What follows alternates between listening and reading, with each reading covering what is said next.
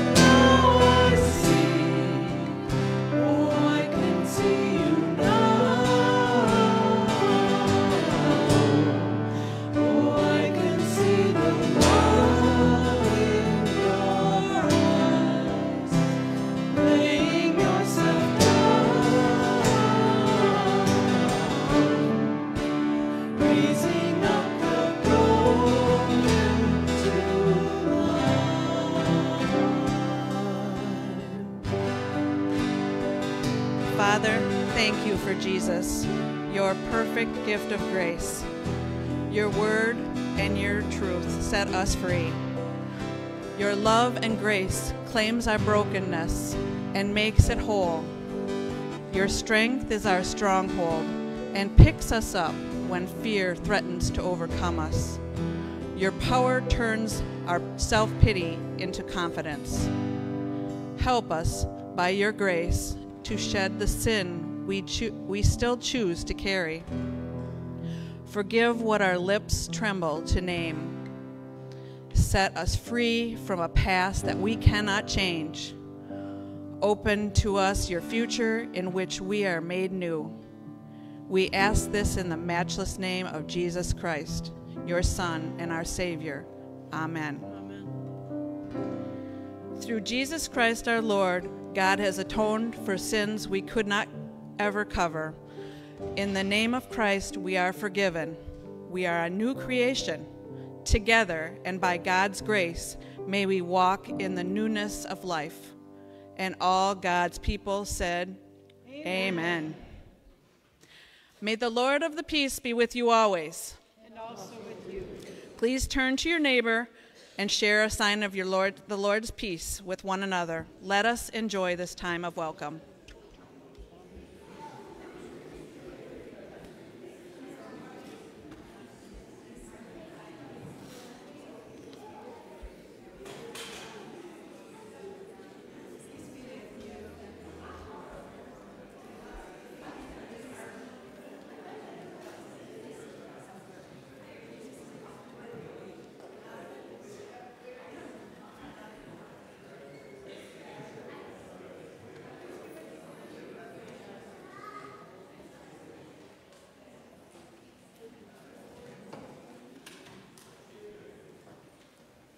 Please be seated. This is a special time for the giving jar.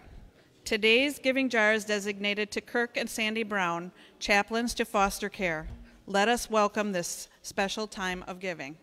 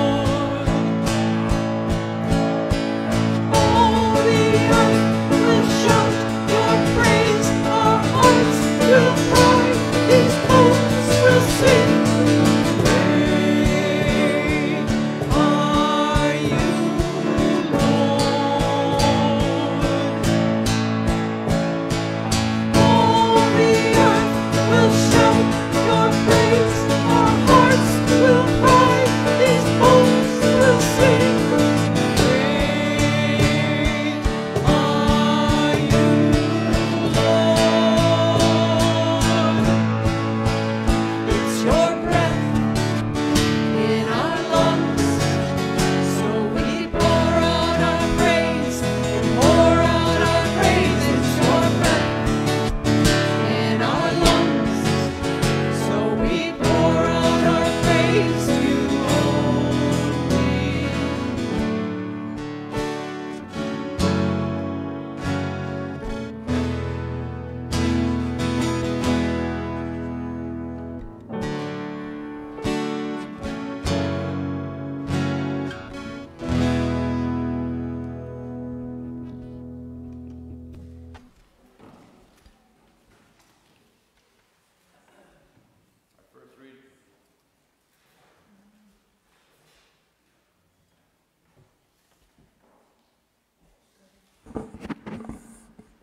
Our first reading this morning comes from Genesis chapter 3.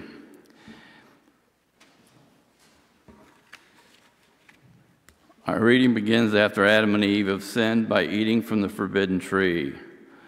Their sin brings harm to the whole world. Because of their sin, they will live in a sinful world, a world of chaos. Then the man and his wife heard the sound of the Lord God as he was walking in the garden in the cool of the day, and they hid from the Lord among the trees of the garden. But the Lord God called to the man, "Where are you?" He answered, "I heard you in the garden. I was afraid because I was naked, so I hid." And he said, "Who told you you were naked? Have you eaten from the tree I commanded you not to eat from?" The man said, "The woman you put here with me, she gave me some fruit from the tree and I ate it." Then the Lord God said to the woman, "What is this you have done?" The woman said, "The serpent deceived me and I ate." So the Lord God said to the serpent, "Because you have done this, cursed are you above all livestock and all wild animals. You will crawl on your belly and you will eat dust all the days of your life. And I will put enmity between you and the woman, and between your offspring and hers. He will crush your head, and you will strike his heel." To the woman he said, "I will make your pains in childbearing very severe. With painful labor you will give birth to children. Your desire will be for your husband, and he will rule over you." To Adam he said, "Because you listened to your wife and ate fruit from the tree about which I commanded you, you must not eat from it. Cursed is the ground because of you. Through painful toil you will eat food from it all the days of your life. It will produce thorns and thistles for you, and you will eat the plants of the field. By the sweat of your brow you will eat your food until you return to the ground, since from it you were taken. For dust you are, and to dust you will return." The end of the first reading.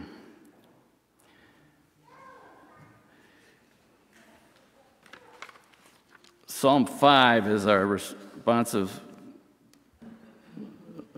reading for today. Please respond with the dark, bold-faced print. "O Lord, hear me as I pray. Pay attention to my groaning.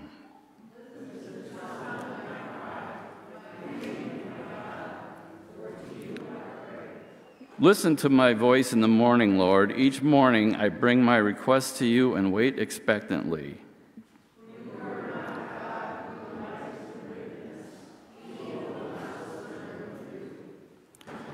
Therefore, the proud may not stand in your presence, for you hate all who do evil.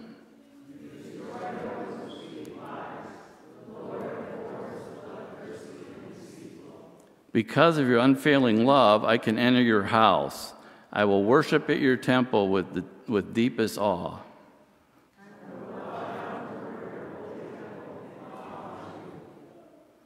My enemies cannot speak a truthful word. Their deepest desire is to destroy others. Their talk is foul, like the stench from an open grave. Their tongues are filled with flattery.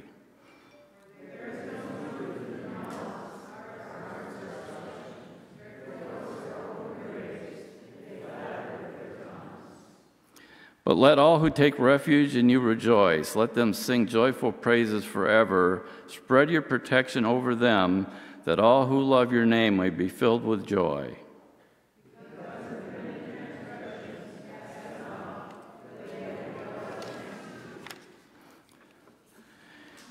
Second reading comes from Romans 5, verses 6 through 8. God's love sinners so much that Christ died for us, not because we were good, but because his love is that great. You see, at just the right time when we were still powerless, Christ died for the ungodly. Very rarely will anyone die for a righteous person, though a good person, someone might possibly dare to die. But God demonstrates his own love for us in this: while we were still sinners, Christ died for us.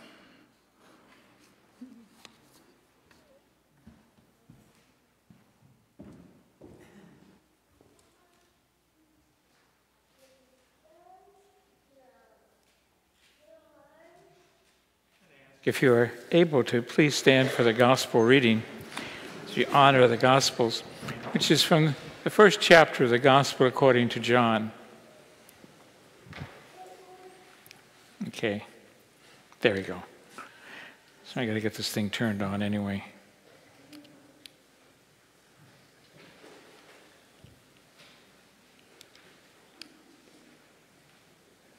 Oh well.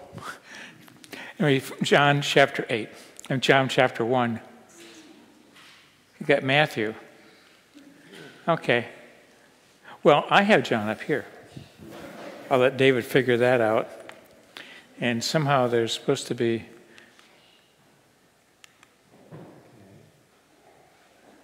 No, it still says Matthew. Okay.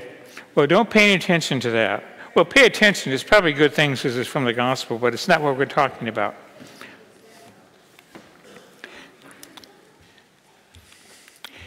We read from the first chapter of the Gospel according to John, beginning with the first verse. John writes, "In the beginning was the Word, and the Word was with God, and the Word was God. He was with God in the beginning. Through him all things were made. Without him nothing was made that had been made.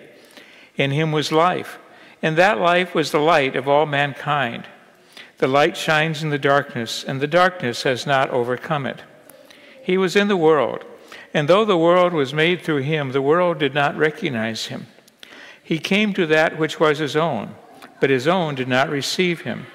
Yet to all who did receive him, to those who believed in his name, he gave the right to become children of God, children born not of natural descent, nor of human decision or a husband's will, but born of God. The Word became flesh and made his dwelling among us. We have seen his glory, the glory of the one and only Son, who came from the Father, full of grace and truth." The Gospel of the Lord. And please be seated. I invite their children to come and join us. Would young folks want to come on up here? I've redone the treats thing, so we got some really good stuff in there. If you don't take it, I will. No, I want to be careful with that. Let me get down here in front of you a little bit so I can kind of look at you as we talk.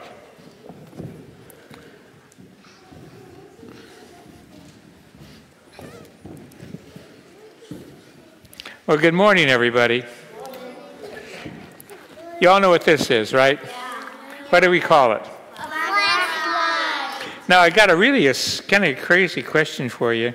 Do you know that if you lived in England or Australia or New Zealand, places where we've lived, you know what we'd call it there? Any idea? A torch. What does it do? What does a flashlight or a torch do? It makes light so you can see. Exactly. You use this? Mm-hmm.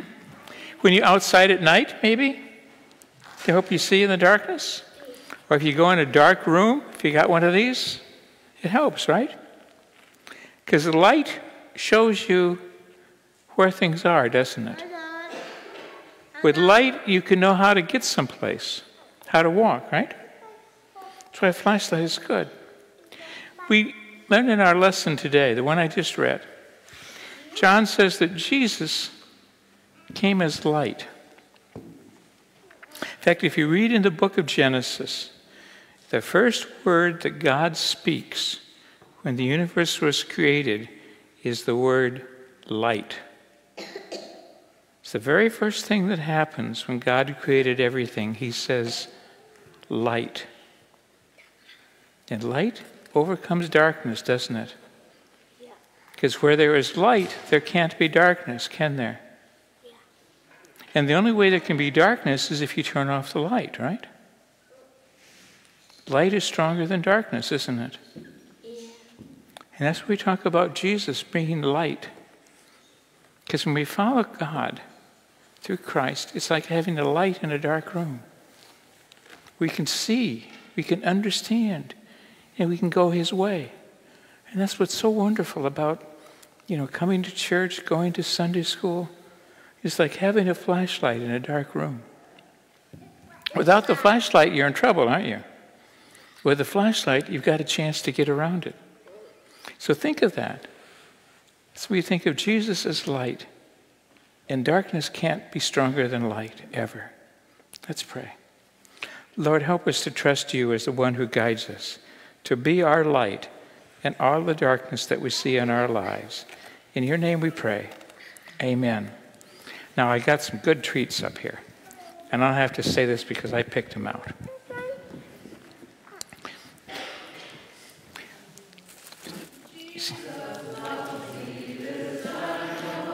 So come and get some treats. See, look how they get here. And if you dig in here... How many can we pick? Hey, pick a couple. Ooh, look at that. Big hands. Scarlet. Here. We'll take these two and we can give one to Mommy, okay?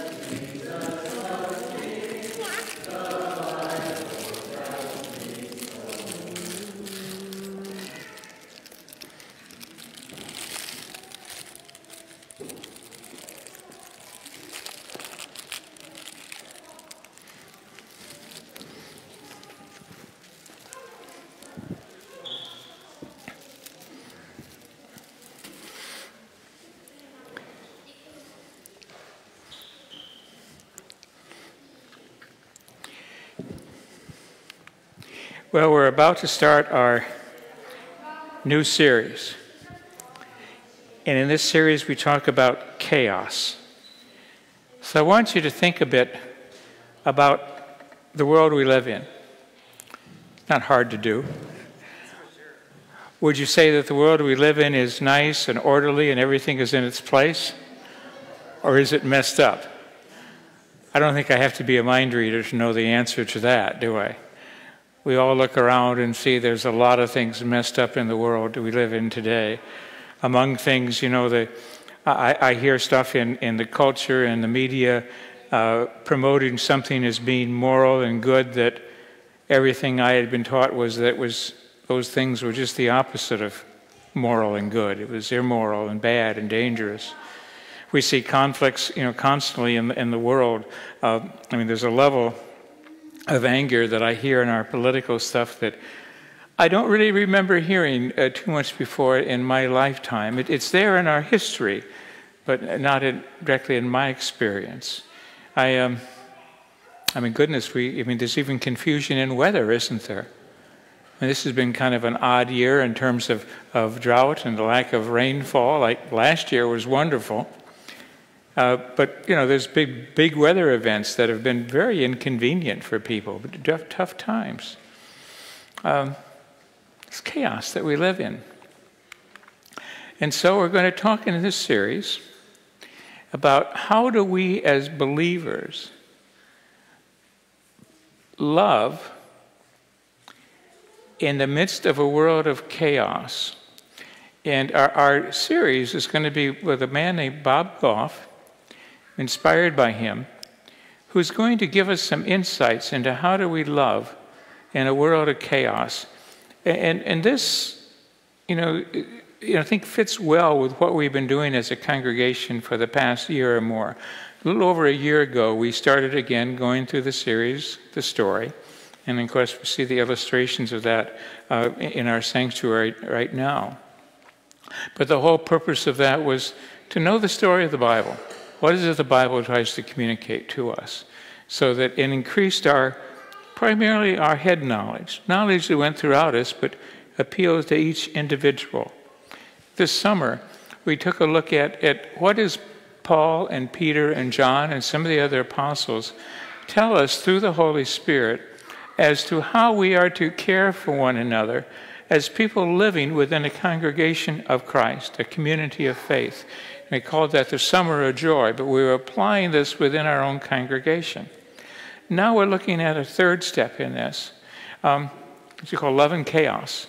And this is, how do we apply this to the world? In other words, how do we take what we've learned that we apply within our community, strengthen it in our community, and apply this to the world in which we live? Well, let's take a look at the trailer to this Love and Chaos series.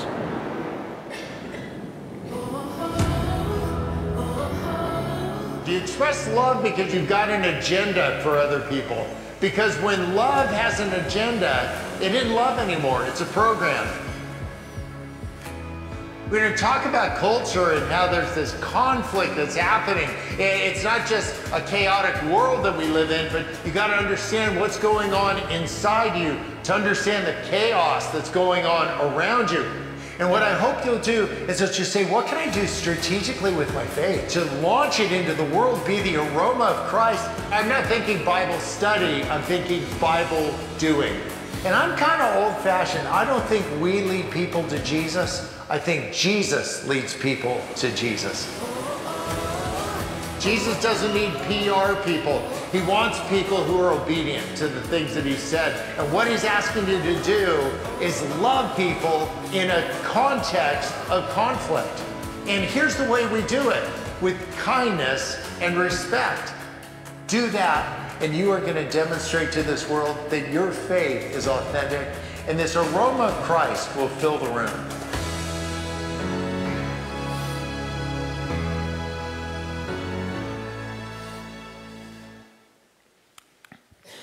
Well, we don't have to look at headlines to find things that affect our life that are chaotic or messed up. Most of us look into just the immediate circumstances of our life, and we can find things aplenty that fit that definition. In many of our families, I know there will be some ongoing tension, maybe caused by siblings who, for some reason, just refuse to really get along, or between, too common in our culture, between ex-spouses or even current spouses.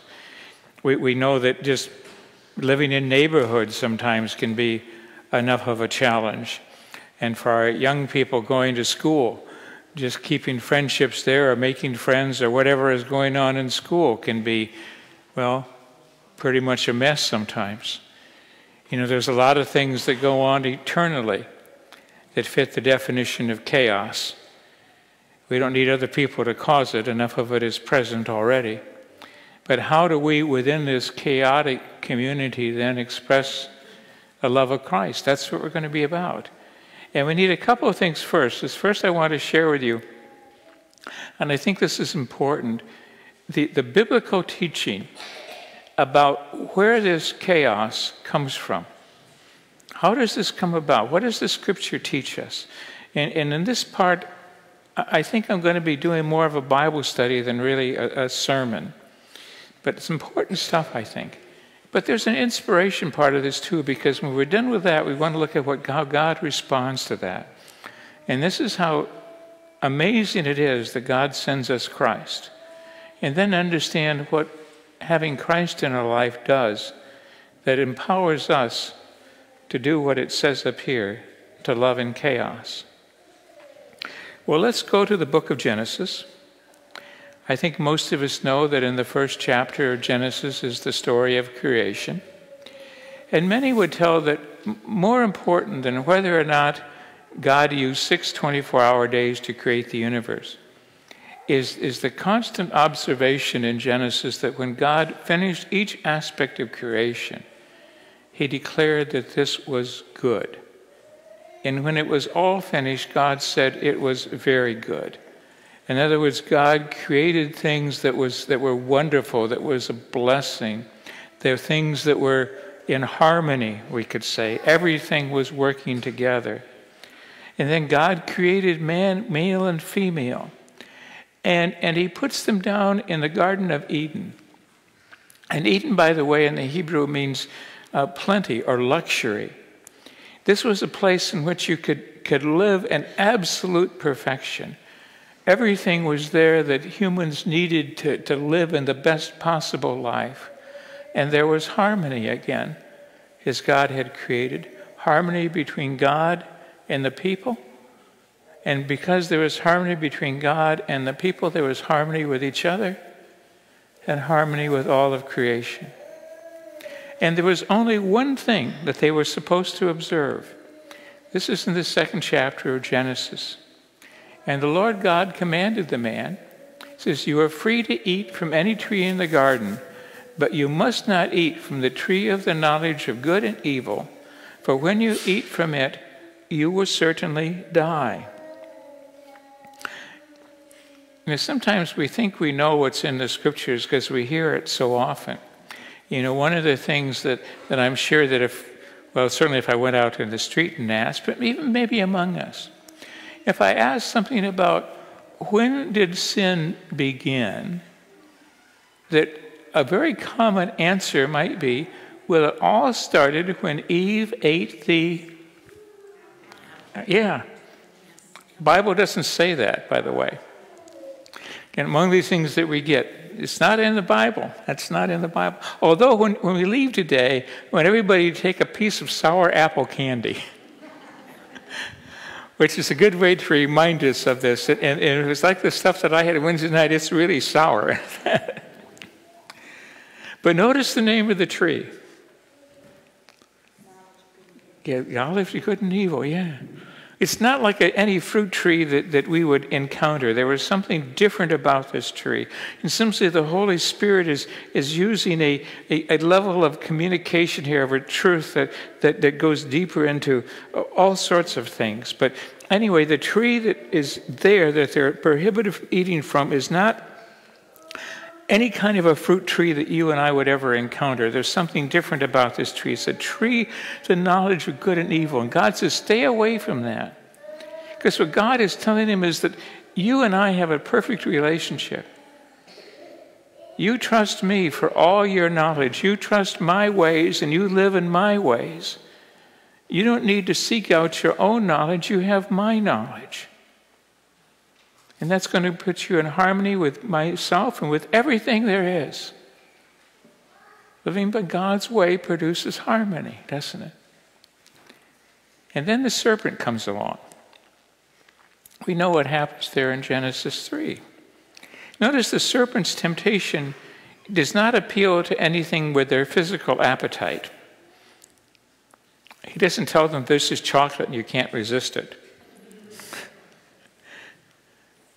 He says instead, he appeals to pride, doesn't he? He says, eat from this tree, and you will be like God, knowing good and evil. And of course, what happens when they eat from that tree, however that happens, is what they're really doing is they're telling God, we don't need you anymore.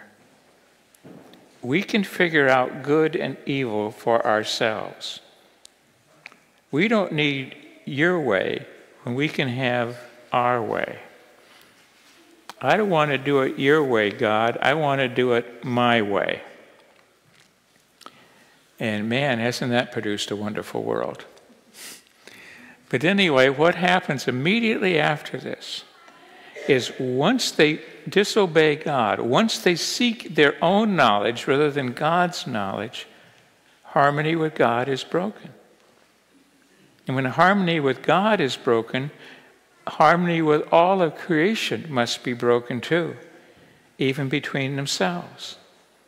We know what happens when God comes into the garden. We just read that. They run and hide. They're ashamed. They don't want to be around God. God scares them. And then, of course, when God asks, what did you do? The man comes up with this statement that I think is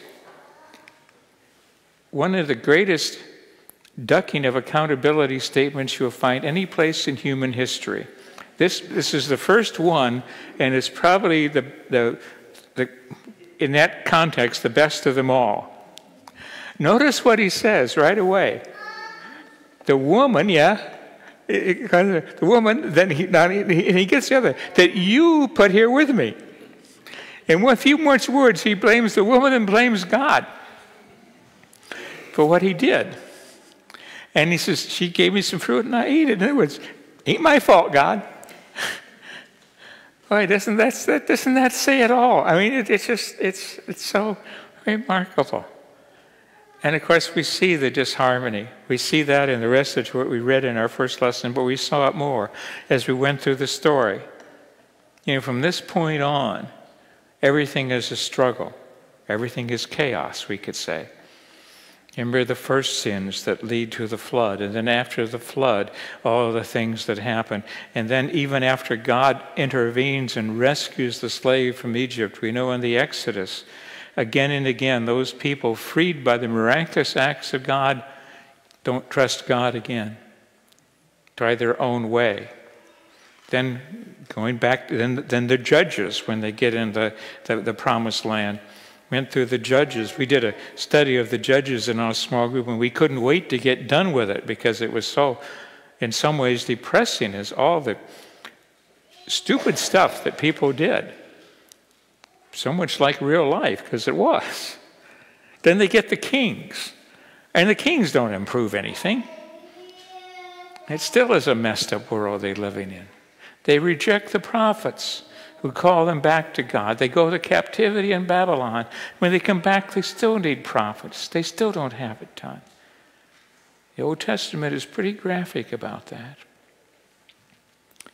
But then we read in the New Testament, in the very beginning, the amazing story of how God responds to all of this. God's been interactive with them all along, but now in the New Testament, as God begins, God takes the final and his greatest step. And it begins as John here defines the actions of God. John 1, just the first 3 verses. But by the way, you may not know this, but John chapter 1 is the traditional reading for Christmas Day, for our worship on Christmas Day. We don't think of John 1 as being Christmassy, but this is the Christmas Day traditional reading when Christians gather to celebrate. And John begins by saying this, in the beginning was the Word. And the Word was with God, the Word was God. He was with God in the beginning. Through him all things were made. Without him nothing was made that has been made. What he's saying there is that the Word, who will be Christ, is the power of God. Remember again Genesis chapter 2, when God speaks, God's first word is light. Beginning of creation, light. God's word is what's there. God's word is the power of God to produce everything that is. And John is telling him this is the power of God, the word that comes to us in Christ. It says, the Word became flesh and made his dwelling among us. We have seen his glory, the glory of the one and only Son who came from the Father, full of grace and truth. In other words, when Christ is born, he is full of God's grace, which means that this, in many ways, grace is just the fullness of God's interaction with us. Fullness of God continuing to care for us, even though we have walked away and broken our harmony with him, God still reaches out. Remember, back in the garden, it's God that comes into the garden to find them, not the other way around. And God continues to do this, and now in Christ it's all done. His fullness is there in his grace and in his truth. And God brings us the absolute truth. And because all of this takes us to Christ and all that he does to rescue us. And Paul would explain it to people like this. He says, just at the right time, when we were still powerless, Christ died for the ungodly. He includes that thought by saying, God demonstrates his own love for us in this. While we are still sinners, Christ died for us. Amazing thing that we proclaim as believers in Christ. We don't proclaim that we have walked away from sin. We're still sinners. We still sometimes add to the confusion and the chaos of the world. But yet God says, I call you to rescue you from that through the grace that I give you in my Son. And what's more, that calling equips us to be instruments of His grace in the world, to proclaim that love to others. And this is important to understand. We don't love people who deserve to be loved. If we only love people who deserve to be loved, then our love is simply a reaction to them. God's love is not a reaction, it's an action. That means the love comes first. Just as God's love to us comes first, so we're called to do the same to others. This is what the Love and Chaos series would illustrate to us so well. And I think if you get into small group that I'm going to promote more in a little bit, but you'll find Bob Goff, the teacher, just a delight to listen to, but also very insightful. How do we love? How are we God's people? How do we testify to the world, a chaotic world, but yet we're the God of love? And we can do that. We can do that. So I invite you now to look forward to the rest of the fall. We have 10 Sundays left. 6 of the Sundays we'll look at these themes. We're going to have some other Sundays interspersed with that, but 6 of the times we'll look at these. We probably won't do the videos anymore because they're a little bit longer maybe than to watch, but if you join a small group, you get to begin by watching his videos, and they're fun. So I'd urge you to not only make worship a priority in the fall, which you always hear pastors tell you that. I don't think I'd ever tell you as a pastor to stay home from church. But consider joining the small groups. I know that's kind of an effort, but we got a sign-up group out there. We have several available. And I'd still urge you, if you can't find one that fits your schedule, go ahead and start one. If you get a chance, go home, and if you've got access to Right Now Media, look it up. Watch some of the series. They're easy to watch. If you don't have access, call the office, and we'll tell you how to get in touch with it. But anyway, that's what we're looking at. Love and chaos. It's going to be a good fall. Amen. Amen.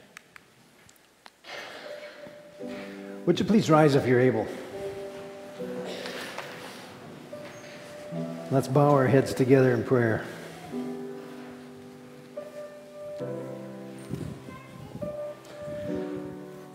Amazing God, you spoke the word, and there was light, and all that your word made was good.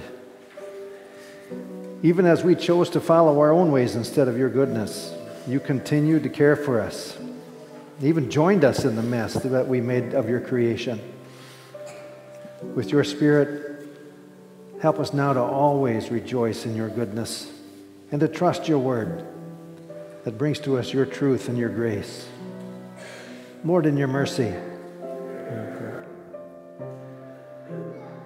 Jesus, we declare that you are our Lord and Savior, so guide us to love those who are caught up in the chaos of this world. May we love them as you love us. May they know the joy of living and the amazing grace you bring into this chaos. Lord, in your mercy, Holy Spirit, we turn to you, the power that forms the church. Continue to guide our search for an associate pastor. Help us to trust that you will bring into this community of faith the one who will best strengthen our walk with you. Lord, in your mercy, hear our prayer.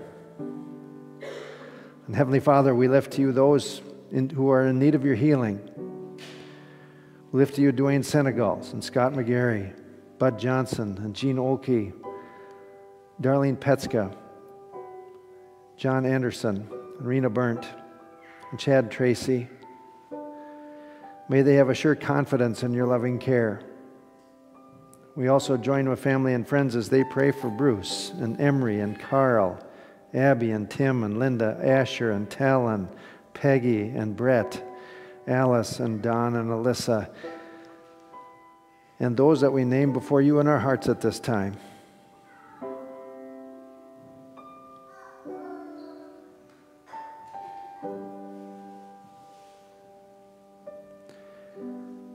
with them, Lord, we lift to you those in military service, Alex Holly, Ryan Baxter, Tim Davies, Brooke Carper, and all those who are following your call to defend our nation.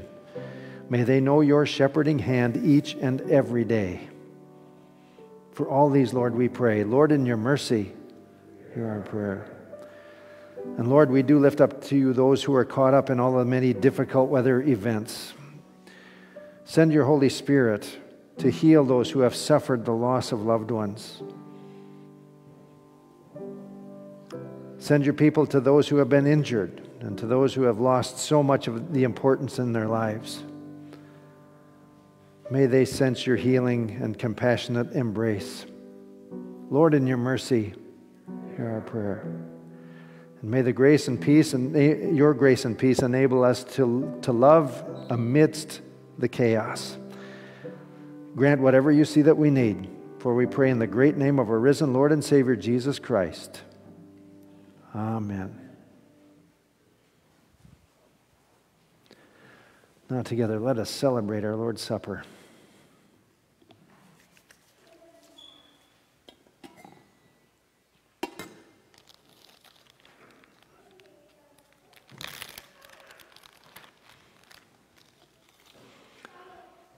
Let us lift up our hearts. Let us give thanks to the Lord our God. It is right to give God our thanks and praise. Blessed are you, O God, and blessed is your Son, Jesus. On the night in which he was betrayed, he took bread, gave thanks, broke it, and said, "This is my body, which is for you. Do this to remember me." In the same way, also the cup, saying, "This cup is the new covenant in my blood. Do this whenever you drink it to remember me." Because you are one with us, O Christ, make us one with you as we pray. Our Father, who art in heaven, hallowed be thy name. Thy kingdom come, thy will be done, on earth as it is in heaven. Give us this day our daily bread, and forgive us our trespasses, as we forgive those who trespass against us. And lead us not into temptation, but deliver us from evil. For thine is the kingdom, and the power, and the glory, forever and ever. Amen. I invite the communion servers to please come forward. The rest of you may be seated for the moment, and please come forward as the ushers direct.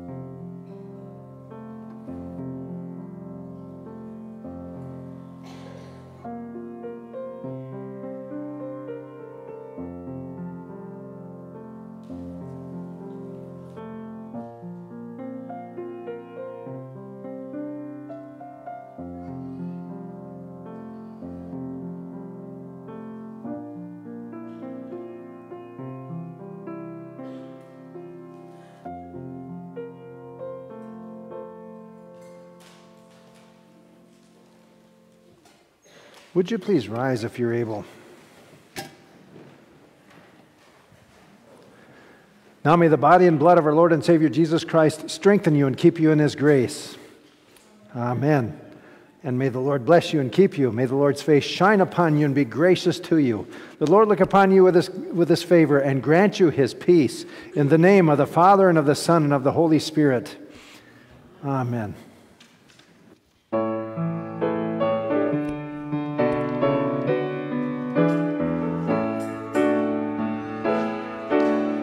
Shine, Jesus, shine. Fill this land with the Father's glory. Blaze, Spirit, blaze. Set our hearts on fire. Flow, river, flow. Flood the nations with grace and mercy. Send forth your word, Lord, and let there be light. Lord, the light of your love is shining in the midst of the darkness shining. Jesus, light of the world, shine upon us. Set us free by the truth you now bring us. Shine on me. Shine on me. Shine, Jesus, shine. Fill this land with the Father's glory. Blaze, Spirit, blaze. Set our hearts on fire. Flow, river, flow. Flood the nations with grace and mercy. Send forth your word, Lord, and let there be light. As we gaze on your kingly brightness, so our faces display your likeness, ever changing from glory to glory. Mirrored here, may our lives tell your story. Shine on me. Shine on me. Shine, Jesus, shine. Fill this land with the Father's glory. Blaze, Spirit, blaze. Set our hearts on fire. Flow, river, flow. Flood the nations with grace and mercy. Send forth your word, Lord, and let there be light.